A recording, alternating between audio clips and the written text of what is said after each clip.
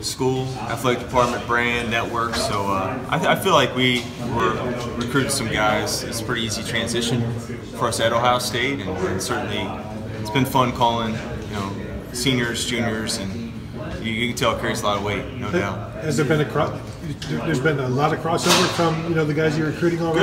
Good amount. Yeah, we were really recruiting at a pretty good level there, obviously. So it was easy to initially call those guys, and just we're wearing red now instead of blue. But yeah, that, and obviously we're getting involved with some new guys as well.